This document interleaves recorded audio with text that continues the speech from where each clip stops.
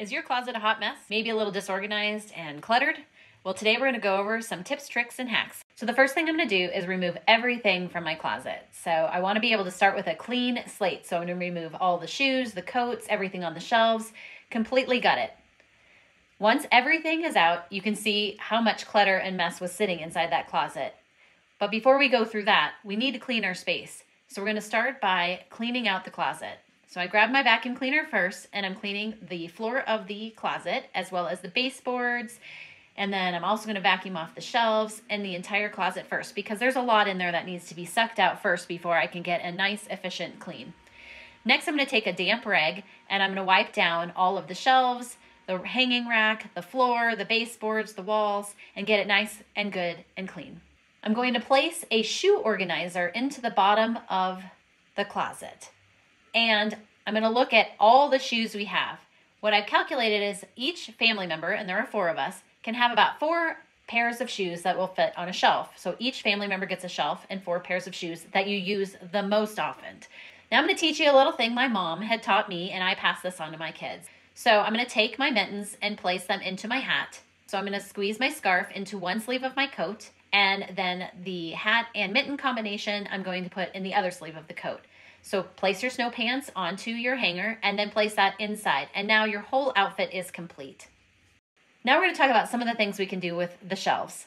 And one of the things I like to do is get some white baskets, and I can even write the name of the family member on the basket so they can reach up and know that that's their basket. My husband has a lot of hats, so I'm going to place hats in one of his baskets, and you can stack them or you can fold them up, whichever you prefer, and place them in there. The same can be done of any hats, gloves, scarves, anything like that, and you can have a basket per family member on the shelves. Another way you can hang up some of your accessories is to get a dollar store trash can. I placed chalk stickers on the front of those trash cans and labeled each one with our names on it.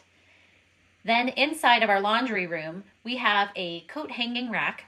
Above that, I've placed 4 command hooks so that each family member has their own command hook. And then I placed the trash cans on the command hooks. Now our coats are on the coat rack and our hats and mittens are above that. And I can swap this out seasonally. We like to use over-the-door hanging racks.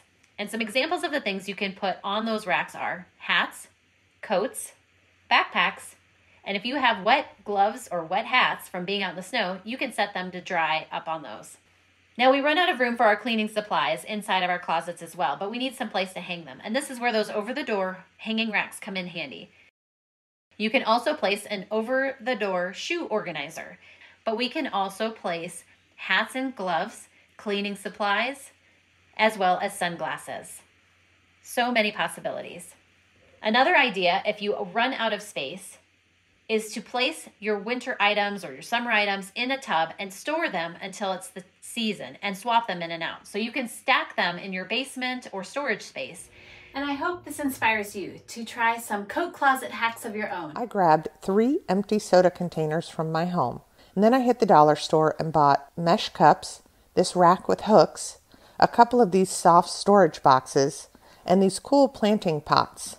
I have this closet that isn't really used effectively. It's more of a catch-all for things I don't want to deal with. I wanted to make this space much more organized and usable, so I took everything out, measured the dimensions inside, and realized it was about the size of an IKEA tabletop I had. The table fit almost perfectly, but I did have to have my husband cut a little piece off the end so that it would fit around the frame of the door because it was just a little too big. Once I got the table set up, I started using the tension rods to store my ribbon.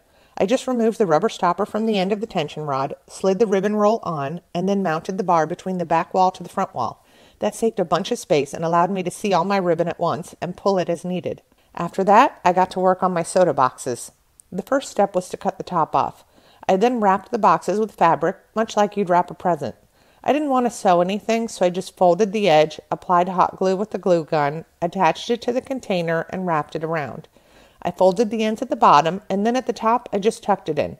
You could also choose to wrap the box with wrapping paper or even vinyl sticky paper. These made perfect holders for my wrapping paper. For my gift bags, which I have traditionally just kept inside of another gift bag, which then gets all torn up and worn out, the storage box from the dollar store was perfect. I knew I wanted to keep the tabletop as clear as possible so that I could use it for crafts or for wrapping gifts.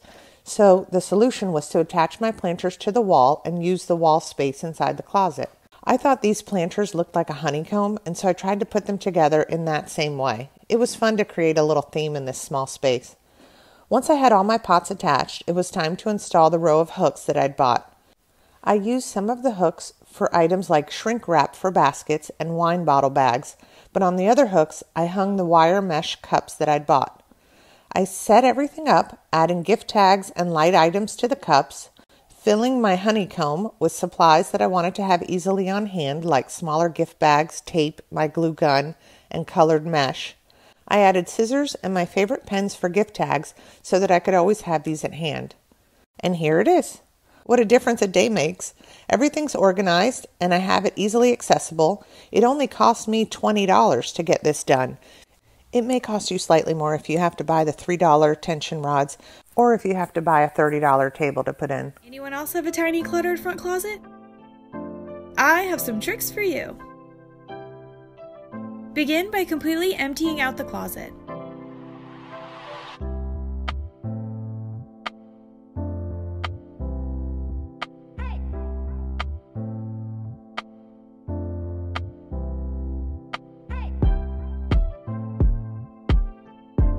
If your closet is outdated like mine, add a coat of paint.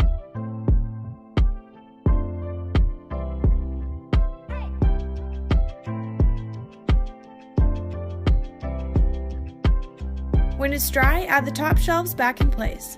Next, I added a shoe rack for easy access to board games. You could also add shoes, scarves, gloves, or other items. The possibilities are endless. After filling the rack, I neatly tucked my vacuum next to it. Next, I added a mixture of cloth and plastic bins with the remainder of the toys from the closet.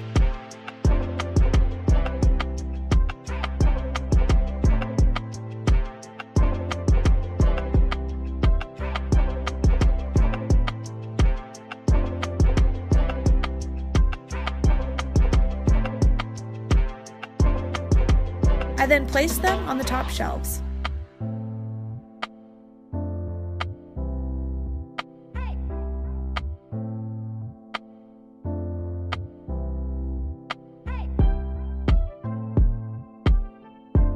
After that, I screwed in some hooks to add our hats.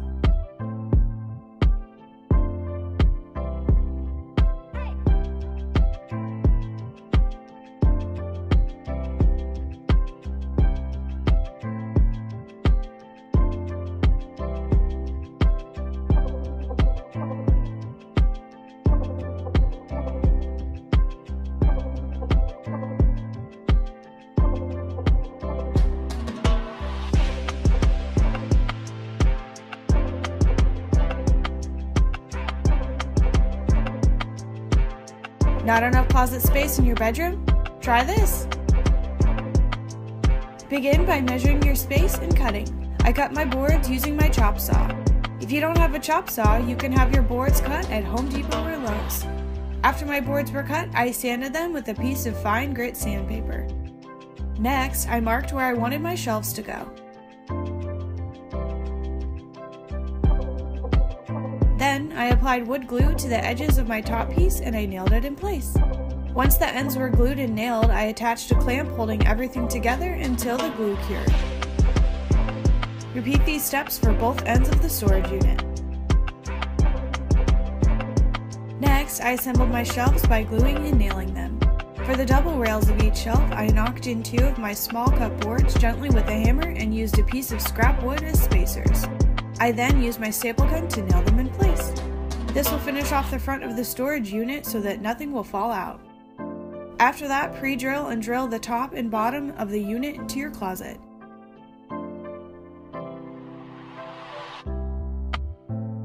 Now they're ready for shoes.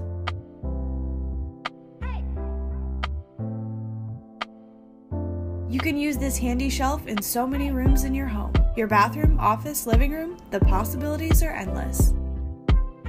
I hope this inspires you to think outside the box in your cluttered closets. Thanks for watching. I'll see you in my next video.